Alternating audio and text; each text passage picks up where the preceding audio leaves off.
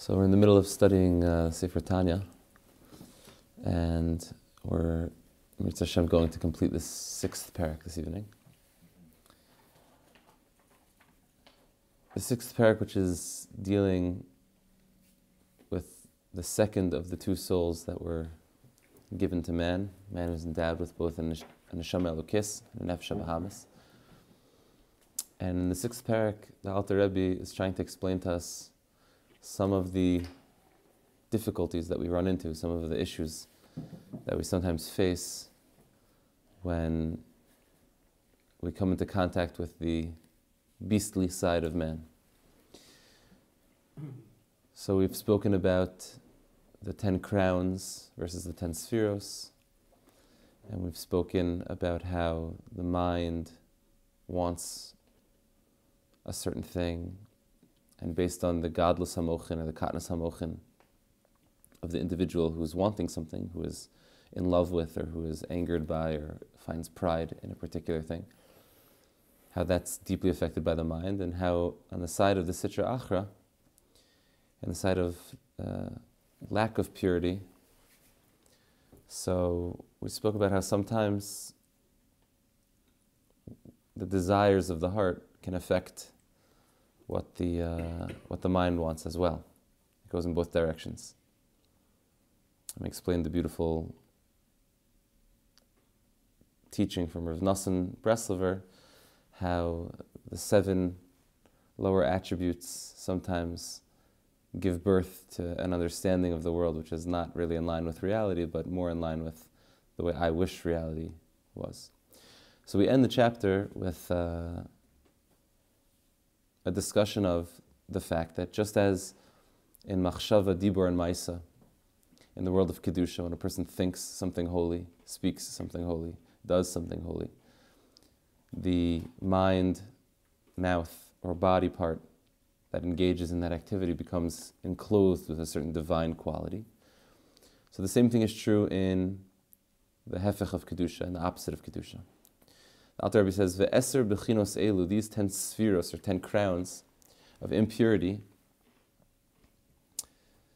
"Eser bechinos elu hatmeos kisha'adam machshev behen, o medaber o oseh."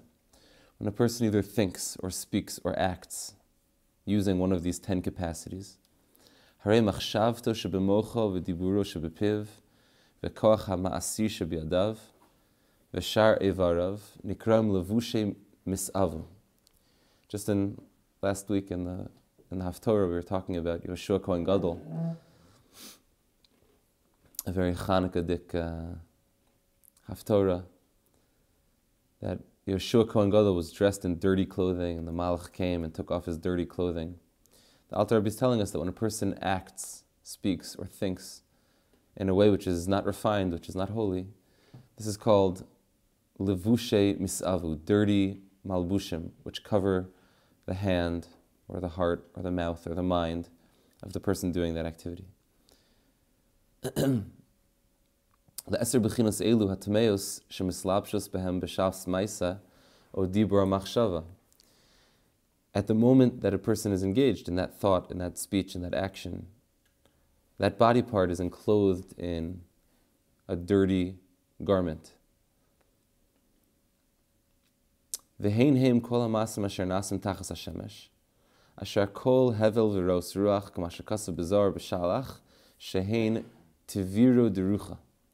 Says the Alter Rebbe an amazing thing, that what are the dirty clothes that can cover the guf, the body of a Jewish person? We're talking about something as simple as going to work out at the gym, having a snack, taking a nap, mowing the lawn. Any action which is described as tachas hashemesh, some action which is described as being beneath the sun,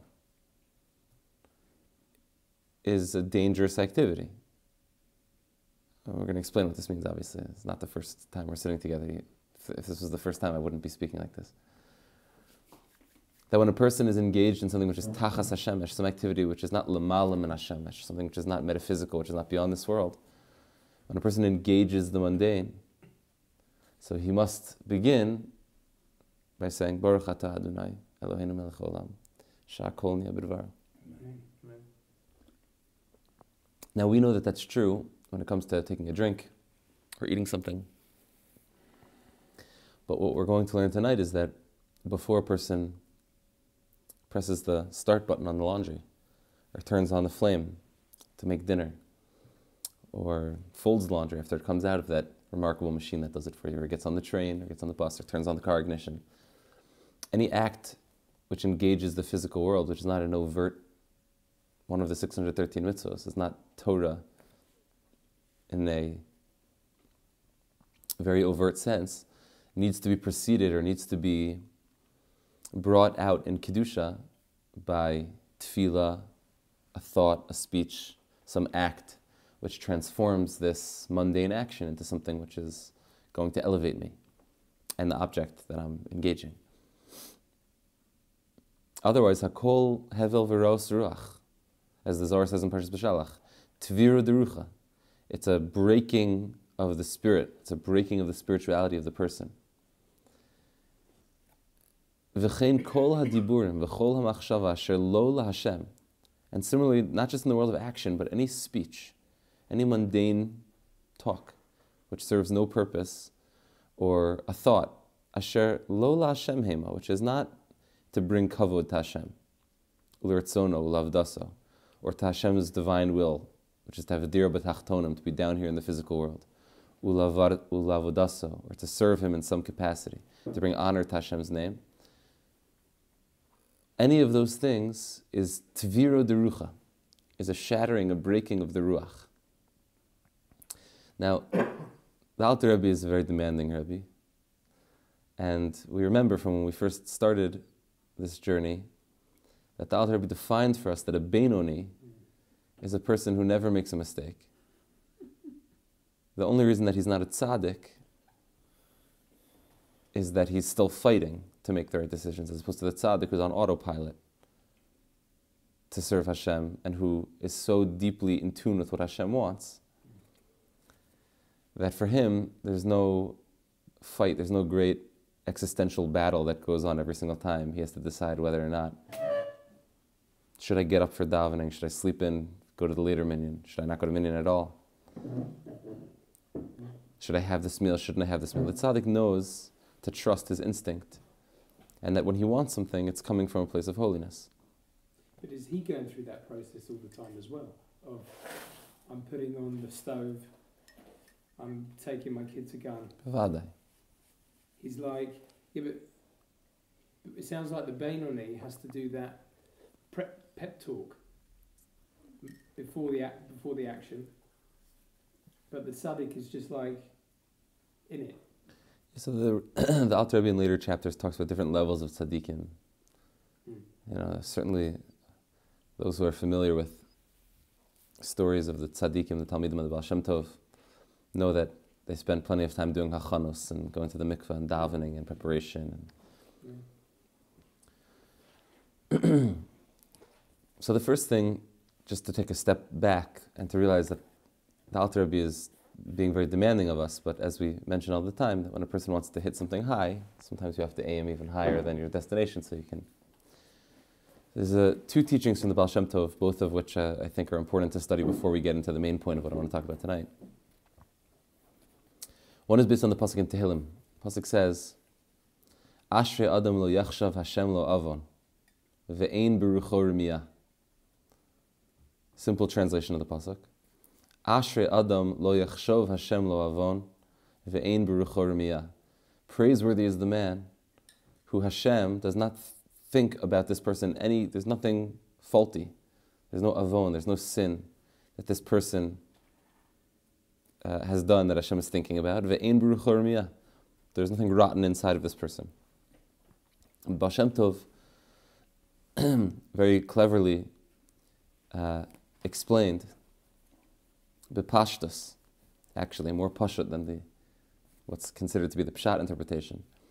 As Baal Shem Tov explained, and it's recorded by his grandson, Degel Machane Ephraim, V'yesh lefarsh b'zeh derech remez al pi ma sheshamati min Adoni Avi Zikeni. What I heard from the Admor, the Baal Shem Tov HaKadosh, Zechus Egen Alinu, On the pasuk, Asher Adam lo yachshov Hashem lo avam. Praiseworthy is the person that Hashem does not think about this person any fault, any sin. Hainu. What does that really mean? Hainu. Shehu tamid b'dveikus b'machshavto b'Hashem Yisbarach. That this person is so constantly wrapped up in divine thinking and divine consciousness. Ulakach keshenofo b'machshavto rega echad ve'eno machshev b'Hashem. When a person, for a single moment, loses focus and ends up not thinking about Hashem for that 1 second, nechshav lo avam. That's the sin for him. I can tell you, with some degree of certainty, about myself at least, that when there's a moment when I'm not 100% focused on the Master of the Universe, halavai, that I should be on a level that Hashem looks at that and He says, Weinberg, what's going on here? There's so many other problems. There's so many other problems that the fact that my tie isn't exactly straight. I don't wear a tie. The fact that my tie isn't exactly straight is not what Hashem's looking at. So the Baal Shem Tov explained, Ashrei Adam, praiseworthy is the person, how fortunate is the person. Lo yechshav Hashem, that person, when he doesn't think about Hashem for a second, not that Hashem's not thinking about him, Lo yechshav Hashem, in the moment that he's not tuned in sharply to divine consciousness, lo avon. That for him is considered a sin. Ashrei Adam, lo yachshav Hashem, praiseworthy is the person who's on such a high level that just not thinking about Hashem for a single second, lo avon. That's a sin for him. And this is what the Alter Rebbe is basically saying, that anytime a person's thought, speech, or actions are not bilti la Hashem levado, are not completely wrapped up in Hashem, that's what's called, and that's what we're going to develop, that's what's called sitra achra, the other side. That's what's called the other side.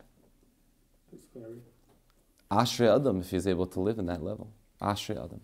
Here's the other teaching from the Baal Shem Tov. Margala b'pumida, this is from the Moreh Naim, although it's also found in other Sfarim. Margala b'pumida harav Baal Shem Tov nishmasu begins imromim. A pearl, a gem, that was frequently found inside the Baal Shem Tov's mouth. A teaching that he would say frequently. Al mashakasav, what the pasuk says in Devarim, Visartem va'avaratem Elohim achirim. It's an unbelievable teaching. You can already see how the Baal Shem Tov is going to read this. Visartem va'avaratem Elohim achirim. When you turn away to serve other gods. Said the Baal Shem Tov, that's not how you're supposed to read the pasuk. When you read the pasuk, you should read like this. Teikef, Keshesartem me'es Hashem miyad va'avaratem Elohim achirim. Visartem, when a person turns away from Hashem, by definition, you don't have to be bowing down to some statue of Yashka or a Buddha, Chalila, to be worshipping Elohim Achirim. All you need to do is sartem, to turn away from Hashem for an instant, in thought, speech, or action. And already, you're worshipping, it's foreign worship, it's avodah zara. It's an avoda, it's an action, an activity, which is foreign. What does a Jew have to do with this? What does the Nefesh Elokis have to do with making a shakshuka? What does the Nefesh Elokis have to do with sitting in traffic on the Golda Meir Highway? Ma kesher. Now again, the whole shiur is going to be about how to practically make sure that making dinner, folding laundry, shopping, sitting in traffic on the Golda Meir Highway become not something which is part of the world of the Sitra Achra, but we can bring it back under Tachas Kanfei Shechina. But we have to understand that the stakes are high here. What the Alter Rebbe is saying is the teaching of the Baal Shem Tov, his grand Rebbe, Visartem, when a Jew turns away, b'machshava dibor maisa, in thought, speech, or action, away from Hashem, Visartem, va'avadatem Elohim achrim, you're worshipping another God. I don't know who you're worshipping, but this is not Hashem. You're worshipping yourself, you're worshipping some foreign worship, but this is not why Hashem created the world. And similarly, Ashrei Adam, the inverse of that is, praiseworthy is the person who actually lives on that level. Ashrei Adam, lo yechshav Hashem, lo avam. That when the moment that he's not thinking about Hashem, that's considered for him a sin. For most of us, what's considered a sin is when we actively violate one of the 365 los ases of the Torah, or we passively abstain from performing or fulfilling one of the 248 positive commandments of the Torah. But if I said Kriyat Shema in the morning, and then I spend the rest of the morning, going about my day, but not contextualizing it as part of creating a storyline, a narrative, which is so deeply tied up with the Ratzon Hashem, which is so deeply tied up with trying to bring kavod to Am Yisrael and kavod to Hashem, which is the whole Ratzon of the creation of the world. For most of us, lo yachshav lo adam avon, that's not considered a sin. But Asher Adam, that when lo yachshav Hashem, lo avon, for him that's a sin. And we have to see what's the mechanism, how does a person, and I began the shiur with with the end, which is obviously tefillah. The way to make sure that everything that we're doing in this world is dedicated to Hashem is making sure that we keep talking to Hashem about everything we're doing. Rabbanu Shalom, you created me in this world. You want me to make a parnasa for my family. You don't want my children walking around or me walking around in stained clothing. Rabbanu Shalom, the Gemara says that a person who walks around, a Talmud Chacham who walks around with stained clothing, this is not a good thing. And the more a person learns, the more a person knows, the more you're able to see how the Ratzon Hashem is being fulfilled in a simple conversation with a person on the street, or riding a bus to work, or riding a bus back from work, or taking your car into the mechanic to get the brakes changed, or any simple activity in the world becomes transformed into a divine service when we begin to daven over it, we begin to think about it, we begin to live consciously in these day-to-day activities. So the pasuk says, we're talking here about idolatry, worshipping a foreign god. So I want to try to explain two words in a pasuk. That's what we're going to do for the next little bit. To begin the pasuk, and then we'll read more back in the Tanya, a pasuk from the Sefer that we're all familiar with, Lo yiyeh lecha Elohim acherim al panai. So most people, if you say to them, Lo yiyeh, or for sure if you say, Lo yiyeh Elohim acherim, they'll know what you're talking about. You're talking about the second of the Sefer Sedibros. You shouldn't have any other gods. People will translate it as, you shall not have any other gods before me. But that's a bad translation. Lo yiyeh Elohim acherim al panai. Al panai. How's it al panai? On my face. So I want to explain what that means. In order to explain what that means, let's go back to the Tanya. The Alter Rebbe in the 6th parak continues. And he says, understand that when I say that when a person is having a thought, Kol machshava asher lo la'Hashem, this is on the 4th line, Kol machshava asher lo la'Hashem, heima l'ritzono la'avodaso, anything which is not for the Ratzon Hashem, not part of the avoda that Hashem is trying to create the world in order to sustain and fulfill, shezeu perish lashon sitra achar, that's what it means, the other side. When we refer to this nefarious force in creation called the sitra achar, what does that mean? It means nothing more than perish tzad acher she'ino tzad kedusha. It is the other side, quite literally. It is the side which is not reinforcing holiness. V'tzad kedusha eina ella. Listen to this. V'tzad kedusha eina ella hashra v'hamshacha mikdushaso shel HaKadosh Baruch Hu.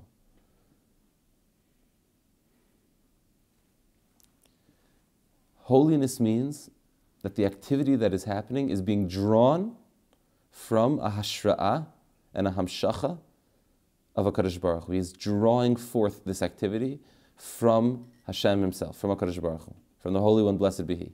Ve'ein HaKadosh Baruch Hu shora ela al davar shebatal etzlo.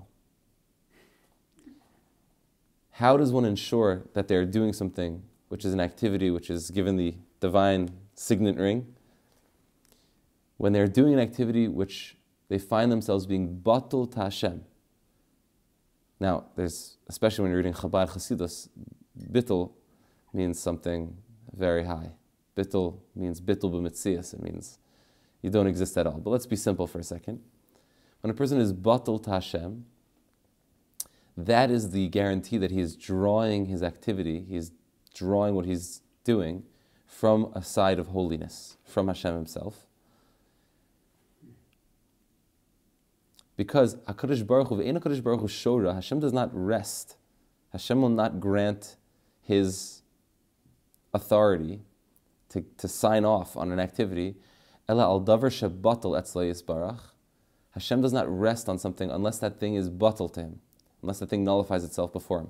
As the Gemara says in Sota on the backside, in the third to last source, Amr of Chista, Veitem Amar Ukva, Kol Adam Sheyesh Bo Gasas Haruach, any person who's haughty of spirit, it's the Gemara in Sota and Daf Hamad Aleph, Amar Kadosh Baruch Hu, Ein Ani V'hu Yechol Nador Ba'olam. I cannot dwell in the same, as they always say in the Western movies, there's not enough room in this town for the both of us. HaKadosh Baruch Hu says, it's either me or it's you. Now this is not because Hashem is on an ego trip. We're going to explain what this means. But HaKadosh Baruch Hu is saying, I cannot possibly exist because if your whole world is you, if your ego is so large, like we spoke about 3 weeks ago,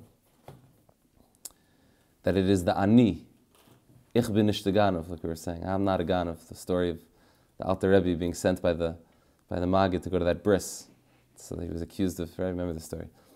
Ani, anytime a person says ani, he's going to be forced to say, I am not. I am not. Because HaKadosh Baruch Hu says, I cannot dwell in the world together with this person who is a gas ruach. As the Pasuk says, Gav einayim v'rachav levav, oso lo uchal. Al tikra oso ela ito. Ito lo uchal. I cannot be with such a person.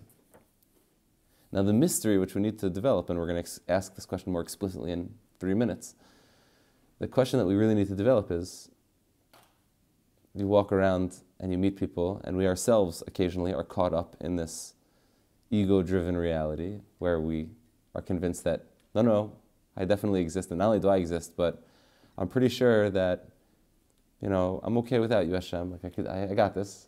This is my specialty. This is my job. I'm an expert in this field. I know how to do this, and I don't need your help. I'll come daven mincha later, but leave the job to me right now. Chas v'shalom. So how is the person living at that time? The Gemara says in Sota, Hashem says, I cannot live in a world with a person. I cannot be simultaneously in a world with a person who has this type of ego. I am either in the driver's seat or I'm not in the car. So how is this person operating? How is this happening? You know what? I said I'm going to do it in 3 minutes. Let's do it right now. On the back side of the page, you have a teaching from the Ramchal. Ramchal and Derech Hashem. Couldn't he be saying something else here, though? Yeah. Oh, there's, like very near. It depends how you. It depends how you phrase that. It depends how you say out that phrase. It's not that he's saying I can't exist. Like if he's in the world, then I can't be in the world. It's because he's turned away that he's not invited me into the world. Same problem. It's the same problem, but it's not. The difference is it's not Hashem saying. Well, it's not saying Hashem. I'm unable to. If the theological statement is bothering you, then for sure you could say it that way. But it doesn't answer the question of, well, how's this person functioning? How is the businessman, teacher, car mechanic, how are they doing their job, not acknowledging that Hashem is literally the only thing that's keeping him alive and allowing him to do what he's doing? Technically, how is it happening? So we're going to talk about that. So just to ask the question more explicitly, listen to the words of the Ramchal, which at some point in your life you heard somebody say this. And until we learn what we're about to learn over the next few minutes, there's this part of us, the Mishnah says in Pirkei Avos, Dam ala hashiv la'apikores. You have to know what to answer a heretic. My Rebbe, Rav Moshe Weinberg, often says that Mishnah is not only talking about some guy that sits next to you on the train or on the plane and is asking you, or like your uncle, who, Dam ala hashiv la'apikores means to the little apikores, So there's a part of us which is asking this question that we're about to ask. Inyan hatfilahu. You know what tefillah is? Tefillah, the concept of tefillah, is that Hashem created in the world a certain order of things, according to His supernal wisdom. That in order for someone to receive something from Hashem, in order to receive any shefa, any outpouring of good in this world from Hashem,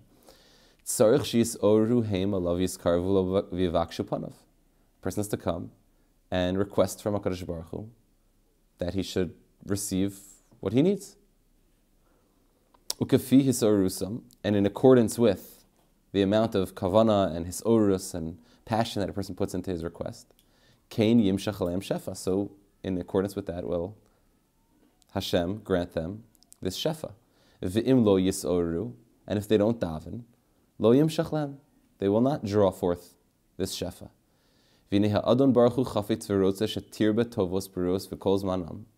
And since Hashem wants to give good to His creations, He therefore instituted this concept called tefillah. Hashem wants to give us good. So He says, ask me for it and I'll give it to you. And so Hashem established that every single day, that we should be able to get breakfast, lunch, and dinner, and the gas should be filled in the car, and we should have heating in the houses, and clothing on our back. So therefore Hashem said, I will institute tefillah where you ask for all of your needs, so I'll be able to give it to you. What's the question? No, what's the question? How do people get it when they don't? How do people get it when they don't? And how do we get it when we don't daven properly? This is a burning question. Fair question. It's a fair question. Now listen to this. Let's read it again. I want to read it more carefully this time. Because in the second paragraph, he's going to say it. I'm not going to read the whole thing inside, the second paragraph, but homework, you should read it yourself. And also, what's with the non-Jews? Nachon? Anybody who doesn't, anyone who doesn't ask. Let's read it again. Inyan ha-tfilahu, the inyan of tefillah, kinei min astarim shesidra chachma elyonahu, that in accordance with the order that Hashem in His infinite wisdom established, shelios hanivroim mekablim shefa mimenu yisbarach, in order for a creature to receive shefa from Hashem, tzarich shisoru heimelav yiskarvu lo v'yavakshu panav. Now again, I'm just going to point this out, even though it's very subtle, but that word panav is appearing again. Ukefi hisoru samlo, and in accordance with the amount of effort that a person puts into it, yimshach aleim shefa, they'll be able to draw forth the shefa. Now, I did it again, I read it over it again, but let's read it one more time.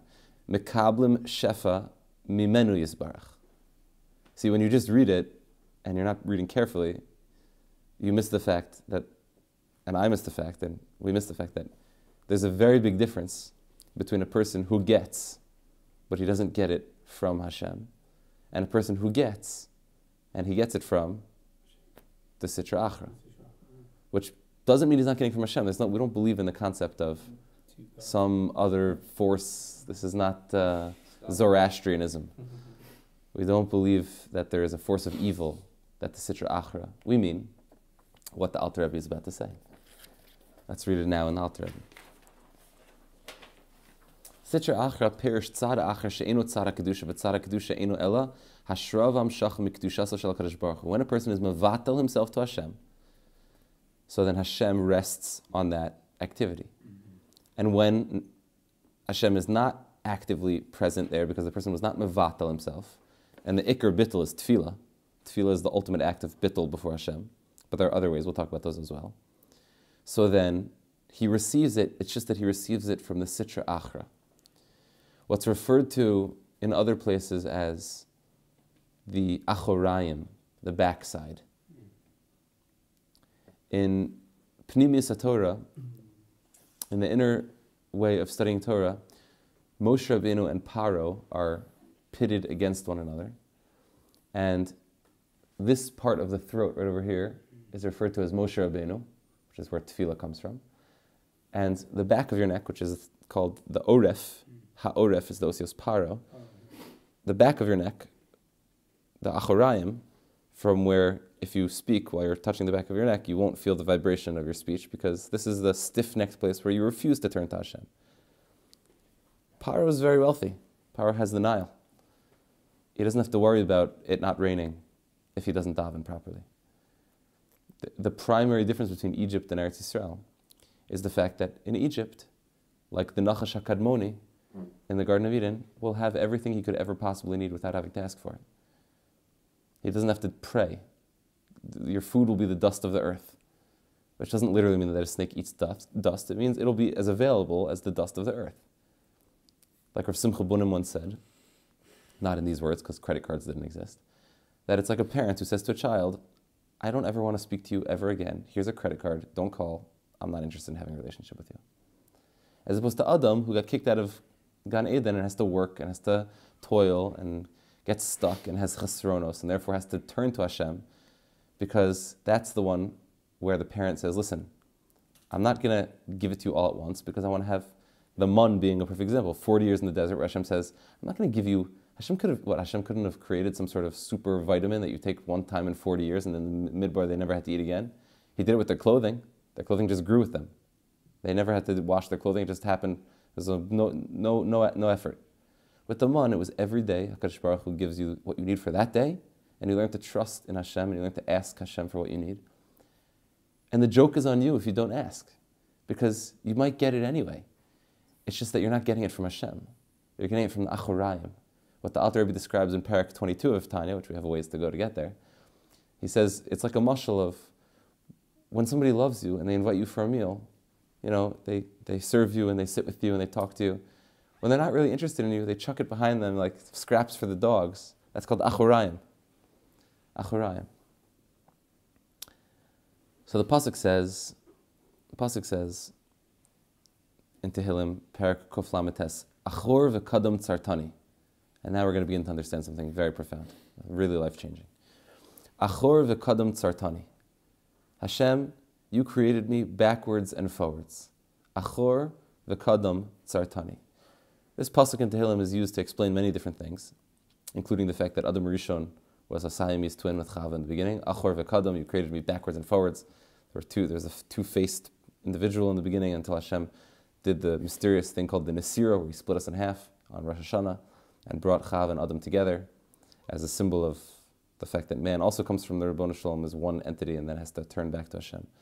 Achor v'kadam tzartani means that there are two ways that Hashem offers our existence.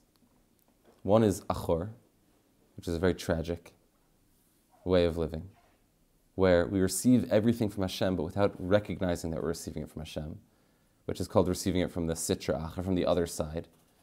Because every time we receive something from Hashem without recognizing or taking an active step to be mevatel ourselves to Hashem, to recognize that everything we have comes from Hashem, that just further distances us from Hashem. In the words of Chazal, mitzvah goreres mitzvah, schar mitzvah mitzvah, right? When you do a mitzvah, that increases. What that means is when a person activates a certain consciousness of Hashem in the world, and they engage that consciousness, it fosters further relationship with Hashem, which in turn fosters further relationship with Hashem, as opposed to someone who takes from Hashem's gifts without recognizing it as Hashem. That itself is the punishment. That itself is the punishment. And let's explain why. In light of the Tanya's paradigm that we have a godly soul, and we have a nefesh bahamis. Achor v'kadam tzartani. Says the Medrash Rabbah, Vayikra Rabbah, Yud Daled Aleph. Listen to this. Imzacha Adam. What does it mean, Achor v'kadam tzartani? Imzacha Adam, if a person merits, again this is the Medrash talking about this pasuk in Tehillim. Imzacha Adam, if a person merits, Omrim lo, they say to him, Ata kadamta l'kol ma'aseh bereshis. You came before anything else in creation. You are like the primary purpose of creation. You are the first cause of creation. V'im lav, but if the person does not merit, based on his thought, speech, and action, because he's dipping too much into the side of the Sitra Achra, then they say to him, Yitush kadamecha. A fly, a mosquito came before you. You were created on the sixth day. So which was it? Was man created at the first moment? Or was man created at the last moment after everything else in creation? The animals were created before him, and he's like, oh yeah, we also should create man. So the Shemi Shmuel explains, Achar v'kadam tzartani means that on the first day of creation, Bereshis bara Elokim es hashamayim ve'es haaretz, on the first day of creation, when Hashem first decided to create the world, the concept of the neshama was created on the first day.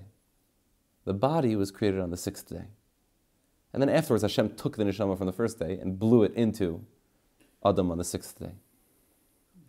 If you're zoche, if you choose, read the words, they're so beautiful.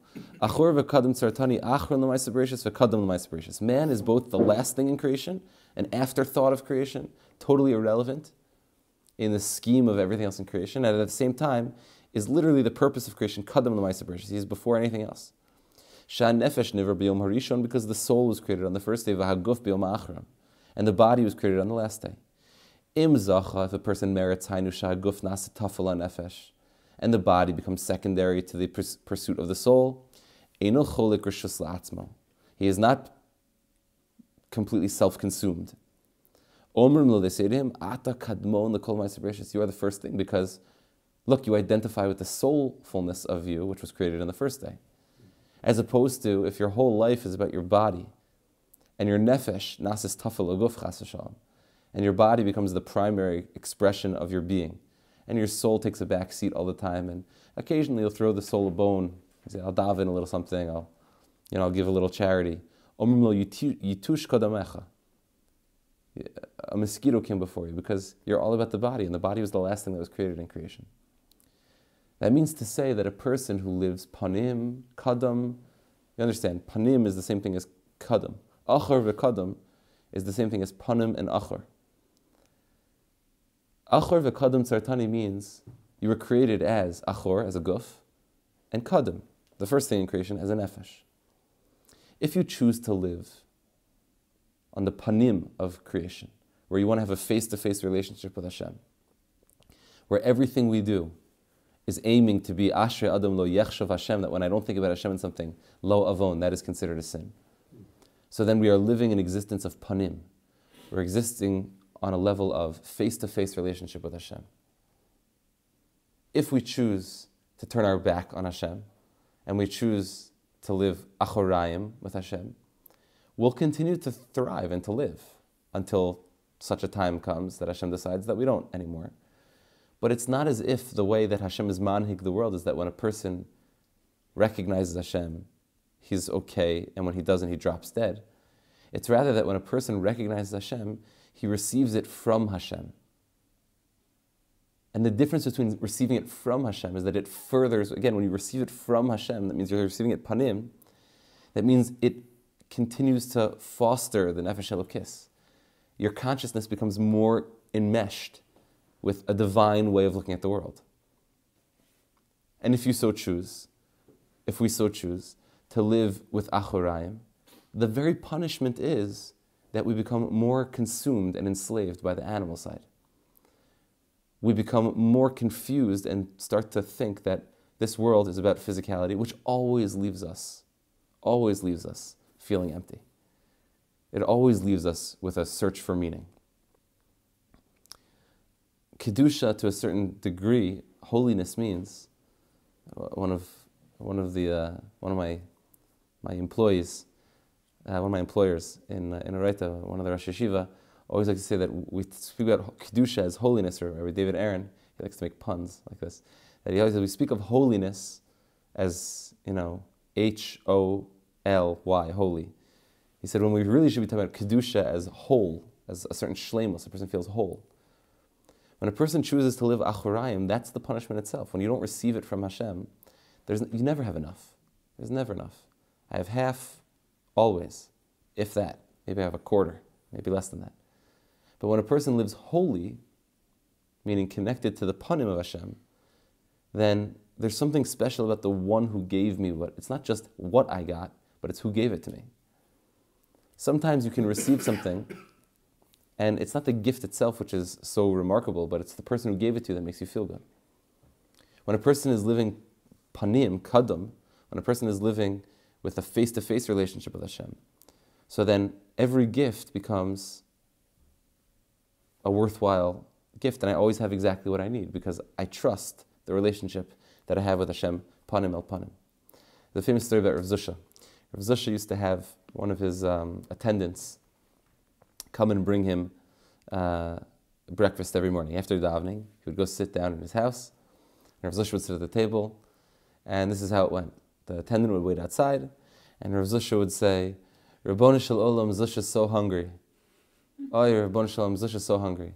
And just at that moment, what do you know? The attendant would walk in with a nice breakfast meal, and Zusha would say, "Wow, Rabbanu Shalom, thank you so much for taking care of Zusha."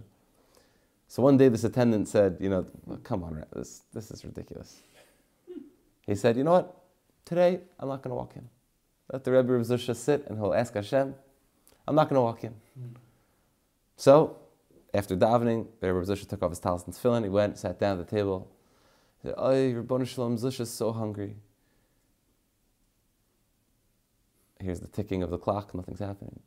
Rabbanu Shalom, Zusha is so hungry. And just then, there's a little knock on the window on the side, and this Jewish woman comes over and says, "There was a bris in the shul across town. We had some extra bagels, And the attendant said, I thought that it was me. But the Rebbe Zusha knew it was Hashem the whole time. It looked like I was the one who was bringing it, and the Rebbe Zusha knew that I was the one who was bringing it. But never for a second did the Rebbe Zusha lose sight of the fact that I am receiving this from Hashem. This is not achorayim. I'm not getting this as this is from Hashem. And if you don't bring it, I'll get it some other way. If you don't bring it, I'll get it some other way. And if I don't get it, then Hashem is not giving it to me. And if Hashem's not giving it to me, then I could be besimcha with the fact that Hashem's not giving it to me. But a person who thinks that he's getting it himself, or someone else is giving it to him, his boss is giving it to him, or his wife is the one who looks at him and gives him the proper respect that he thinks that he deserves, or his kids are behaving at the Shabbos table or not behaving at the Shabbos table. If everything's coming from my kids or my wife or my boss or my employees, and they're not, I pay them to do a certain job and I feel like they're not, they're leaving early, and whatever a person's situation is. When you think that it's someone else who's giving it to you, you're always on the losing end. Achurayim is an automatic loss. But when a person lives kadim, when a person lives with panim, then he's receiving from Hashem. By dint of the fact that he is mevatel himself to Hashem, he receives from Hashem. There's no greater joy than that. Everything he does starts to be from Hashem. It's for that person, Ashrei Adam lo yachshav Hashem lo avon, that he recognizes that the breakfast that he gets is from Hashem, the deal that went through is from Hashem, the good class that he gave is from Hashem. Everything is from Hashem. Shivisi Hashem l'negdi tamid. And that's when a person, going back to our shaveh, everything comes from Hashem, everything's shaveh. That's called living panim. It's called living forward. The Torah says no man can live if they see my face. You can't see my face and live. The Torah says it explicitly. You're saying that as a question? As a question. He's pointing out, you cannot see my face and live. I think that's true. Meaning, part of being in the world of Hester Panim is that there has never been a human being, even Moshe Rabbeinu, who that statement is addressed to, who was so perfectly enmeshed with, this is all coming from Hashem, Eino Milvado, Ata Haris Lataski, Hashem Elokim Eino Milvado.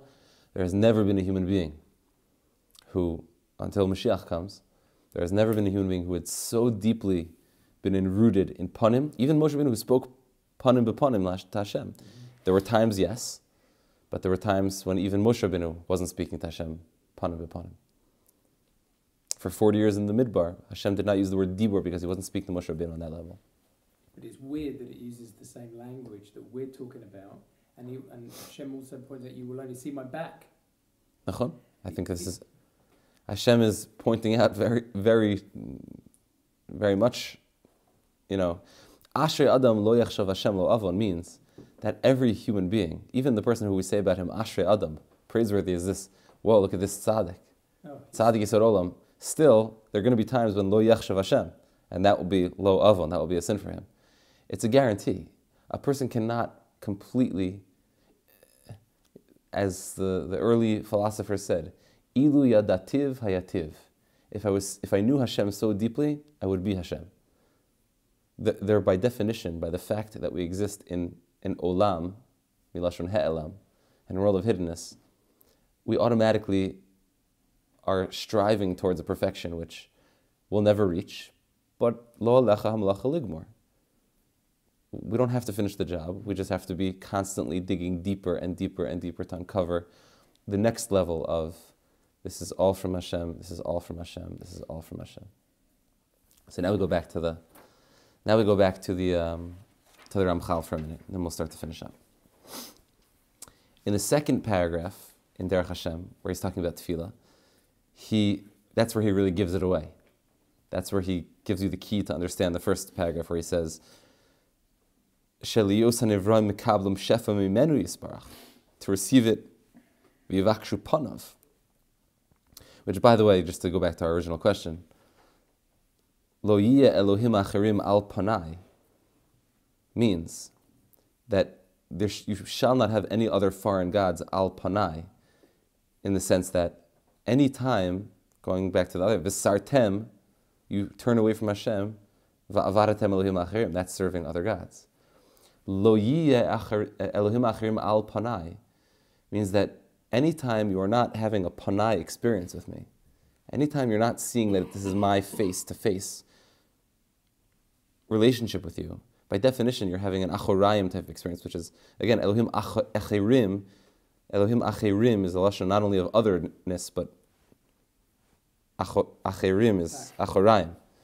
Is you're having this relationship with, you're receiving from me without recognizing that it's from me. And that's idolatry. That's idolatrous. And you're doing it to yourself. It's not like I punish you. You choose to cut yourself off from this. And so you'll always be lacking. So this is what the Ramchal spells out explicitly in Os Beis. Chelek Dalid of the Sefer Derech Hashem, Perkei Os Beis. V'amnam omek yoser yesh b'inyan. In other words, now let me spell this out for you more deeply. What I just said to you in Os Aleph, that the Inyan Tefillah is to be able to be mekavlam shefa mimenu yisbarach, who ki hinei ha'adon baruch hu nosin la'adam de'el lihiyos manhig atzmo ba'olam ha'b'seichel b'tuna. Hashem gave the human being the ability. He gave human beings the ingenuity to go in the world and to do things and to understand the world and to make scientific discoveries and technological advances. Va'amim hamasa alav liyos mipakeach, and he gave to him the wherewithal to be mipakeach al tzrachav kulam, to fend for himself and to hunt and to gather and to, in a more modern time, to shop and to, and to be able to pay the bills. Ve'inyan hazeh miyusar al shnei shorashim. This, Hashem gave us this al shnei shorashim ha'echad likro shem ha'adam v'chashivuso, because HaKadosh Baruch Hu wanted to give man a certain chashivas, that he should be self-sufficient. Shenitin lo ha'seichel v'adea hazos lios manhil asatzmo kiroi, that he should be able to take good care of himself. He shouldn't be dependent all the time. V'asheni lios lo esek ba'olam lekasher b'inyanov. And also, meaning Hashem did it for man, that man should be able to take care of himself, enjoy the world. Hashem wants us to enjoy. And also because Hashem wants us to elevate the world. He wants us to be osek in the world, to fix it, and to be mitaki in the world.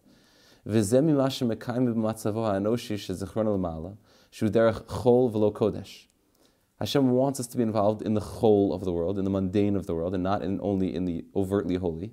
And this is exactly the way that Hashem wanted it in Olam Hazeh, to prepare for Olam Haba, by being mitaki in the world and enjoying the world.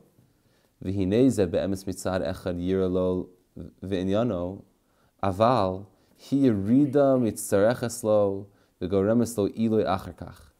the goal of sending man down into this physical world is ultimately to lift him up, and therefore, you know why you have to have tefillah? Listen to this next two lines we're about to read is unbelievable.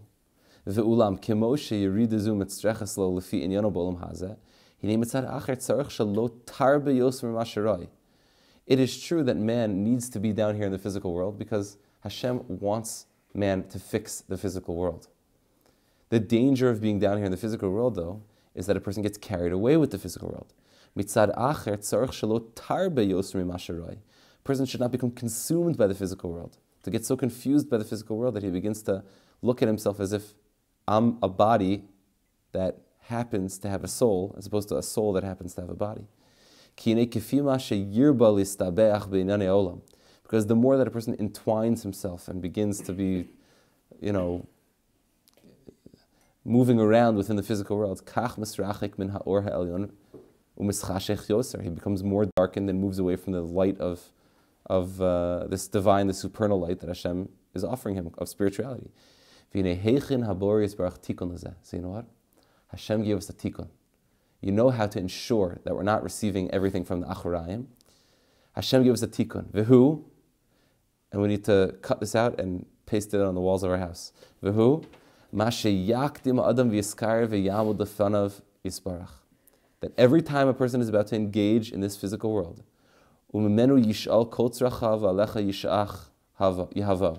Hashem, before I engage in any action in the world, I need to throw myself upon you. I need to ask that it should come from you and not from me, or not from some other side. This is the beginning and the underlying principle which comes before any action, any activity, any hishtadlus that I make in the world. So that afterwards, when I go and turn on the flame, when I go and press the button on the laundry machine, when I go and ask my boss for the raise, when I go and try to cut that deal, I try to edit that movie, I try to, whatever I'm doing, anything that I'm doing is after tefillah, that's a guarantee that that hishtadlus that I make afterwards will not be mistakenly seen as something which is coming from my own. And what happens if I don't ask from Hashem? So now we're in our 30s and 40s, and we're not thinking like children anymore. And we realize that if I don't ask for it, guess what? I might still succeed. Hashem will decide whether I succeed or not, independent of my tefillah. But the problem is that even if I succeed by the world standards of succeeding, even if I make the grade, even if I make the deal, even if the laundry comes out perfectly clean, I failed if it comes from Achorayim, because I'll always be lacking essential meaning in my life. Because I was created Achor v'Kadam. I was created backwards and I was created forwards. And I have to choose whether I choose to live a life where it's coming from Hashem or I cut myself off from Hashem, is not to say that I will succeed or not succeed by the world standards of success. But the world standards of success are not true. Because at least, Baruch Hashem and Eretz Yisrael, don't have to worry about these things. You can go to the supermarket and buy, your groceries, and in the checkout lane, you don't have to sit and see tabloids, as you're like, I don't know if they have this but in America, when I was a young kid, I used to go with my parents, they put me in the thing. So you get to the checkout, I'm talking really young. So you're sitting in like the thing, and you get to the checkout line, and there's, this multimillionaire's, splitting up with his, and this one's kids hates him, and this one was suicidal, and this one's, because it's all coming from Achorayim. It's all coming from Achorayim. And when a person receives from Panim, when Rav Zusha says, "Ay, Rabbanu Shalom, Zusha is so hungry," Rav Zusha knows that whether or not the shamish comes out, he has exactly what he needs, and whether or not the lady comes with the bris bagels, he has exactly what he needs because it's coming straight from Hashem. It's coming straight from Hashem. This is an unbelievably difficult thing to do. There's a story, since we're learning Tanya. This is the sixth parak. This is what the sixth parak is really all about. Since we're learning Tanya, I guess we'll end. What time is it? 10:40. So we'll end, even though there's more to say, but we'll end with a Maisa. One of the early Hasidim of the Alter Rebbe was someone named Reb Pesach. There's even Negunim. He was a big Baal Menagin, a big Amkan in learning. And Reb Pesach was one of the Hasidim of the Alter Rebbe, later some of the later Rebbes of Chabad. And he was always thinking in Avoda. One time Rav Pesach went to a Farbrengen. And on the way back from Farbrengen, it was very late at night. And this Rav Pesach was walking back to his house. And as he's walking down the street, some Russian guard sees some after curfew. It was a late night. Farbrengen went late, and Rav Pesach is thinking about the Farbrengen, and the Rebbe had just given this whole big mimer about Bittul Hayesh and nullifying oneself before Hashem, a big theme in the Alter Rebbe's writings. And he's walking down the street, and this guard says, who is that? Who? Show me who are you? So he said, garnished, nothing. It's nobody. So he said, don't be smart with me, tell me who you are, or I'm going to lock you up in jail. So he says, Dovid'l, nothing. I'm nothing, there's not, mamish nothing.